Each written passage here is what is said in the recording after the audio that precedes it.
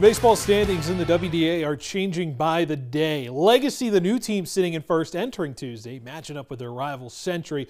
Patriots looking to string together a few wins of their own.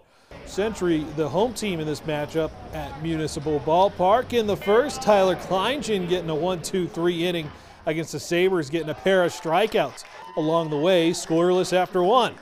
Patriots at the plate, runner on third. A liner, but Marcus Butts right there at the right place at the right time. Key out in the inning. So a few batters later, Ben LeDuc with a hard grounder gathered and thrown to first.